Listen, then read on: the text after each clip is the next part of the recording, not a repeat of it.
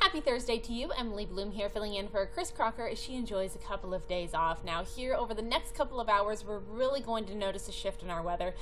Some light snowfall between about 6 to 10 p.m. tonight, but it's the overnight hours where we're really looking to pick up some heavier snowfall. Temperatures overall in those lower 30s through the overnight hours. Because of the snowfall, we do have a winter weather advisory in effect from about 10 p.m. tonight until 7 p.m. tomorrow, going into effect tonight at 10 p.m. for all of the areas that are shaded here in purple. Now in terms of how this is exactly going to play out, you can see Friday 1 a.m. that heavier snowfall moving into the Spokane and surrounding areas, continuing through about Friday 7 a.m. Now this could continue beyond that 7 a.m. mark, but as we move later into the morning, we're really going to see that snow shift over to rain as the temperatures increase. By tomorrow afternoon, we're looking to get into those upper 30s.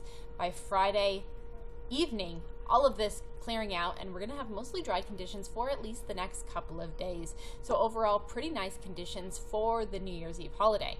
In terms of traveling, whether it is to the east or to the west, you're going to want to keep this in mind. You are going to want to expect disruptions if you choose to continue with your travel plans, regardless of where it is that you are headed. That's something you're going to want to keep in mind. You are going to have winter weather conditions on those roads.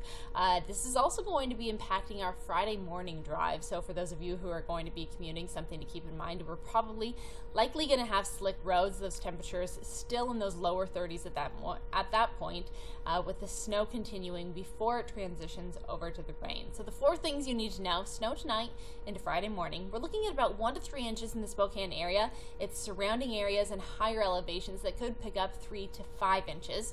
Mild temperatures for the weekend and a dry New Year's Eve. I hope you have a great night and stay with us as we track all of this over the next 12 to 24 hours.